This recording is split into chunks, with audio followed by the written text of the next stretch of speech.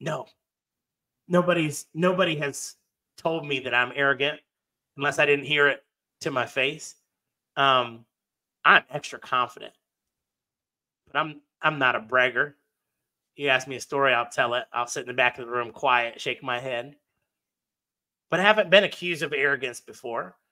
Um, I will tell you that anytime that I come out and talk about a huge accomplishment, it starts with the vulnerable story about how I made a huge failure and how the story began. And the story doesn't always end up as a happy ending. I just call it being real.